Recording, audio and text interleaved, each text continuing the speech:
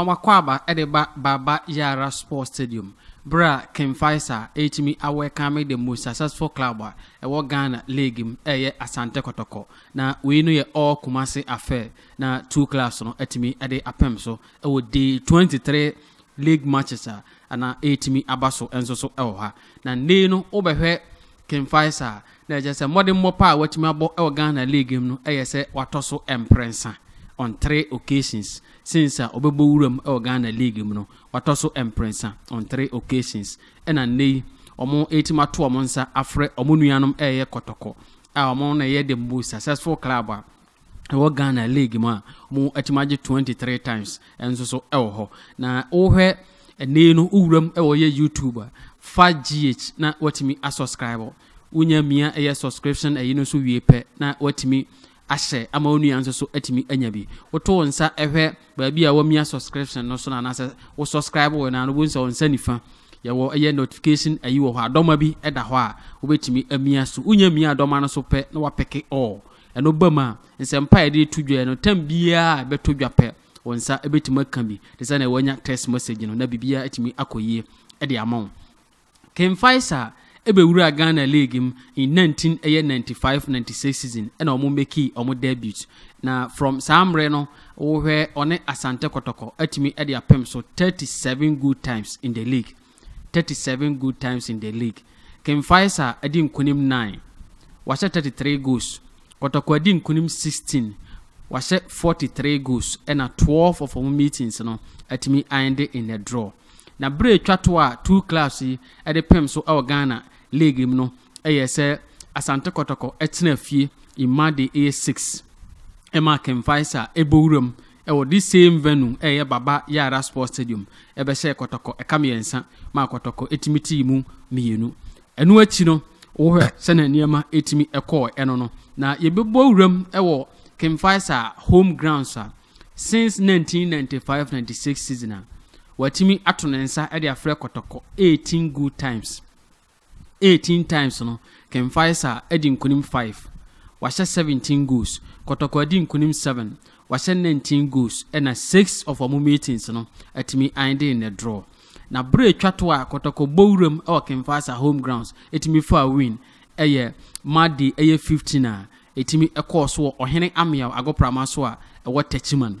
bra na Ken Faisal ebon home matches ye techiman eno na Kotoko kobowuram Wednesday 10th of March 2021 etimi ekose ekaba akwa Ken Faisal entimi ante two clubs no HRCS omo ebo Ghana ye league on 8th of October 1995 in Monday 2 1995-96 season and two clubs no ebo maiden edition and that game no end there 1-1 Kotoko baako Ken Faisal baako enso so elho Ohe after Ken Faisal season okopiem Suga Kope na otimi ekoshe West African Football Academy ekodi enkunima eniema koye imade 18 no ekamienu ema wafa etimu baako niemum aye den dia ma Ken Faisal so obetimi a record winner the last 3 matches no Ken Faisal alusu ni nyina ontimi nse goal ena wa consider 4 goals enso so elho Asante Kotoko after say omonso kobowuram Elmina Indum Sports Complex ma Elmina Sharks etimi eshomo ekamienu ma Kotoko etimu baako Kotoko etima bo 7 matches make 630 minutes ontimi enlusu bi wawene miensa wa draw 4 wa 11 goals and watimi a consider 2 goals enso elho we akoye Monday 23 na day 23 two clubs omo de apem so bi da na the answer is yes 2006-2007 Ken Faisal etna fie share baako ema Asante Kotoko share miensa 2007-2008 league season Asante Kotoko etna fie in Monday 23 Ken Faisal ekamienu ema Ken Faisal etimiti mu baako ena enu achi 2009-2010 season Ken Faisal etna fie Asante Kotoko baako a Kotoko entimi ante so we had the previous 3 matches two clubs no they apem so in day 23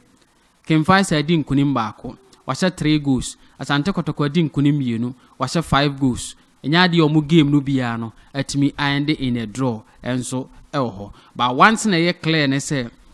King Faisal ene Kotoko e de pem so day 23 a wo ye den a King Faisal e o go a o se go baako e de tia Kotoko the answer ne say King Faisal nei after so record win big question ye bisa no record win over a year wafa na free one the last 3 matches no ontimi enche go no obetima breaking the virginity no bro ne Kotoko ene de pem so ana bigire se bre ene nkrabia ene be kire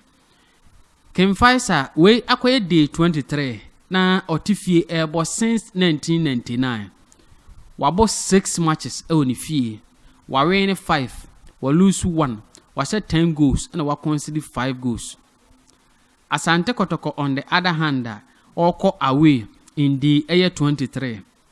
wa win 3 games wa draw 3 wa set 2 goals wa concede 11 and watimi ashe 7 goals enso elho na ohwe sene niema ewurema King Faisal since 1999 wabo 213 home matches wa win 130 wa draw 52 wa lose 31 wa share 306 goals and wa concede 152 goals enso so elho. Asante Kotoko on the other hand O2 anamon akọ away since 1999 watimi abo 288 away matches wa win 110 wa draw 91 wa lose 87 wa share 280 goals and wa concede 259 goals enso so elho. We are in the month of April na ohe since 1999 King Faisal atimi abo 8 wa win 8 matches in the month of April when he in the league wa draw 7 wa lose 3 wa share 26 goals and wa concede 19 enso so elho. Question ne say King Faisal one Asante Kotoko e dey apem so the month of April dana. The answer is yes. 28th of April 1999 King Faisal etna fie share baako ema Asante Kotoko eko share mienu editia King Faisal na ese Kotoko ekodi enkunim enso so elho. That is the only time 2 clubs no and they apem so in the month of April no. Na the question ne say King Faisal the month of April no what many teams based in Ashanti region e dey apem so ana. Apart from so ne Kotoko etimi de pem so in 1999 28th of April no enu achi no osan so ene team based in Ashanti regional and also Ashanti Gold at the pem so 17th of April 2021 game no end 0-0 so say what we are na kire say King Faisal etifie the month of April no only a team based in Ashanti region and they pem so nyaade a King Faisal edi enkunim in the league. Nyaade a King Faisal edi enkunim 2 times ena esi King Faisal elusu baako no no yetu Kotoko ena odro baako no nso yetu Ashanti Gold. Asante Kotoko on the other hand etu anamon akwa away in the month of April no wa win 8 games wa draw 8 and wa lose 8 wa share 24 goals a concede 25 na so the 8 no ena adwuma enso so elho obetimi increase na over football niema mi ensan ewom win draw lose no ebia no enya 888 nti mudie he ena nei ebekọ nanim bra one King Faisal de epem so. Question ne se Kotoko enso atu anamon apart from so one King Faisal de pem so in 1999 no the month of April no wasan a team based in Ashanti region de aboana 21st of April 2002 okopiem any go face e de pem so a go face e share Kotoko e kamiensa e ma omo timu baako enso so elho a eniema etimi ekoyie e de ma omo anso ho 21st of April 2013 oni new Edubiase United enso so e de kopem so a that game also ended 1-1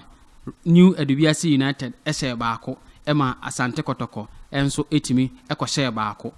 Anso ho 26th of April 2015 new Edubiase United signed fie mienu ma Kotoko enso ekoshe mienu enso so elho. There say over the 3 matches Kotoko abo edia teams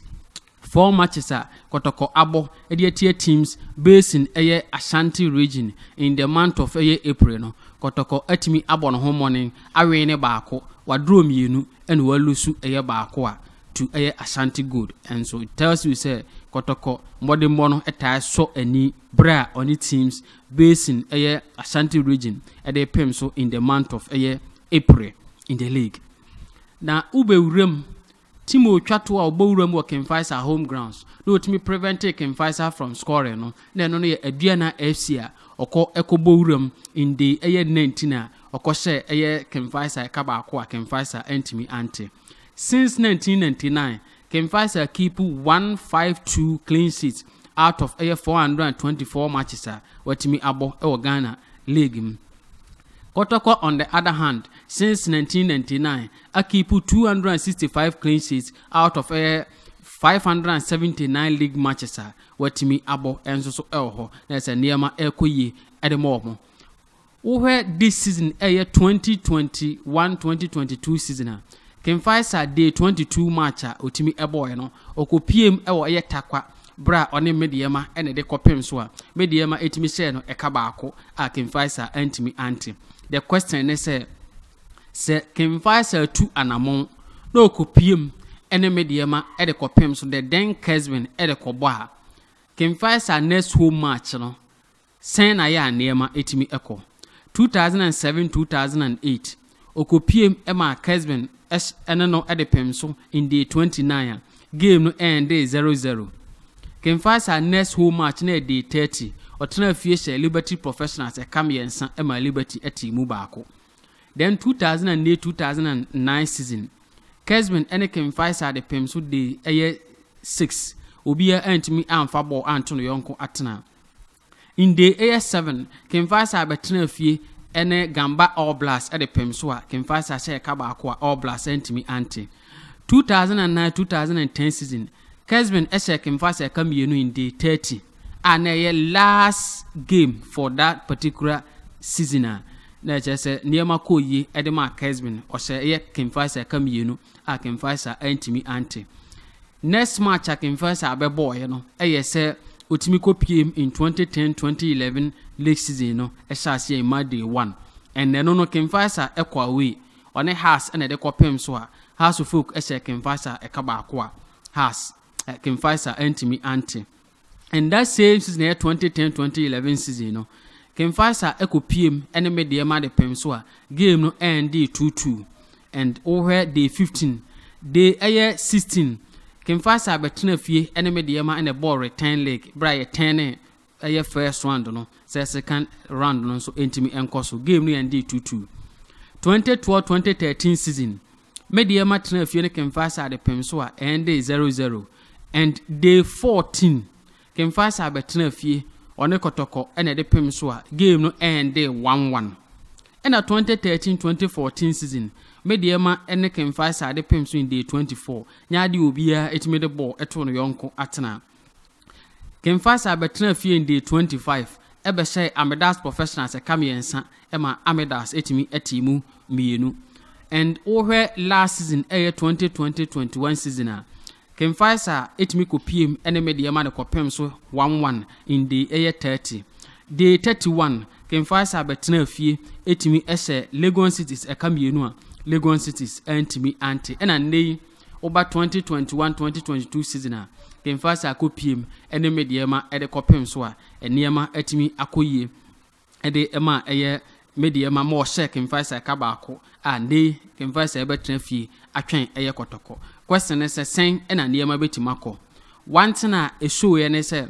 Mediama enya tena fie no otwen Faisal no one ne de pem so wie na Faisal next home match one Kotoko ene ebody a Faisal oninkunim na mom Faisal o hye goal baako nti na kire se goal baako na Faisal ekuram no gidi se niema most likely se ene no Faisal ebe break the virginity a wakwa na anima the last 3 matches no ontimi ense goal no obetimi the ball atokotoko net na se obetimi atoa so adi nkonim no de gidi se bre ene nkrabia ene betimi akire enso so ewo ho ene no upiem wo eye Kotoko afam na se ono nso etimi etena se na otimi ebo editia eye Carrera United a the next match eye Kotoko etimi bono sen na niema etimi eko Kotoko APM 2020-21 season otimi etena fie imadi eye 30 bra otimi she Carrera United eka mienu ema Carrera etimi teamu baako ena enu achi otimi eko the next home match na ye day 31 no House of Folk etimi she Kotoko eka baako a Kotoko entimi anti eno nso sign confirm say King Faisal one goal editia eye Kotoko na ohwe this season so a 2021-2022 season Kotoko tena fie ehye baako ema Carrera etimi ehye baako nti ene no day 23 no a o2 anamon akwa we ene King Faisal dia pem so no mjiri se eno nso ada di se King Faisal one goal editia Kotoko. This is a game me hwe animu se ebeye away win Asante Kotoko betu anamon na wadi inkunim over eye King Faisal na wabreki eye coach eye Tankwa the record e kura na said the last eye over 3 matches since we kura King Faisal no Kotoko ntimi record winner 2 matches in the league Kotoko etimi a draw baako na walusu baako na FA Cup enso so no Kotoko etimi alusu nti se wahwa coach eye Tankwa okura King Faisal 3 matches a wabo since we kura King Faisal wabo ede tia Kotoko no onya elusu wa wini mienu na wa draw baako nti ohuma sesena ndiema ekono and se namdi kan no this is a game me hwe animu se Kotoko ebekọ away na wakodi enkunim if it's about correct score I'm expecting say King Faisal abehye baako na Kotoko ahye mienu na odi edi enkunim enso so ewo